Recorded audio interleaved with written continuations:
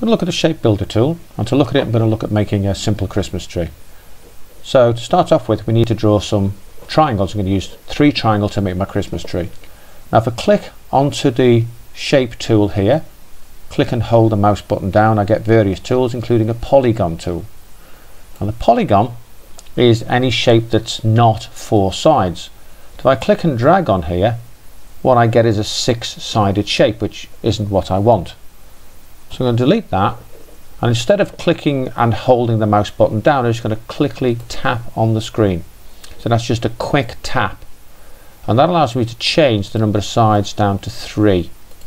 Click OK, and there's my first triangle. That's a little bit bigger than what I want, so I'm going to take that down a bit. It's in green, which is what I want. I want a red line around the outside, and I'd like to be able to see the line, so I'm going to change that to 5 point, but it's a little bit pointy, it's a bit unfriendly looking for a Christmas tree.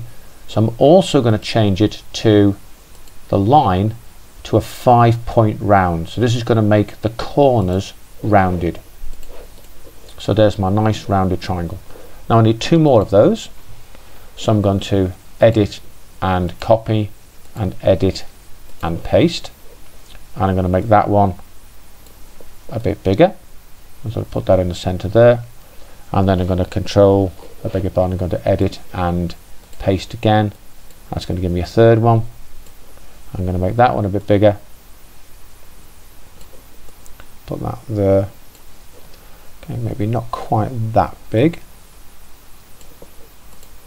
That looks about right to me. So what I've got on the screen now are 3 separate triangles, and what I really want is just the outline shape. So what I'm going to do is join those 3 shapes together instead of having 3 triangles, I'm going to have one single Christmas tree shape. So I select all 3 and then click onto the shape builder tool. The shape builder tool is really simple. All I need to do is draw lines between the shapes I want to join together. And as I go over each shape, see, it sort of has a vaguely sort of hatched pattern appears on it. So I click and hold down my left mouse button, draw up. It's now joined those 2 shapes. It's now joined the 3rd one, the 4th one, and the 5th one. So when I let go, what I've got now is one single Christmas tree shape. Okay, I'm going to move that down a touch, and just to finish off my tree a little bit more, I'm going to put a rectangle in, which I'm going to colour a nice dark brown, and I'm going to move that up into the tree. Now that of course is sitting in front, and what I want that to do is I want that to in the middle is I want that to go behind. So I'm going to click onto arrange and center back. That's my tree there, and on the top I've got a nice star, so I'm going to draw myself a nice star here. That looks around about right, and I don't think I want a brown star, I think I want a nice silver star.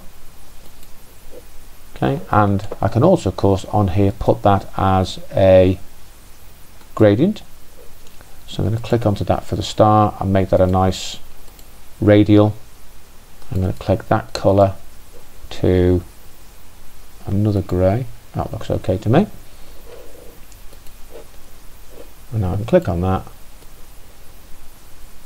put that up top, and there is my Christmas tree.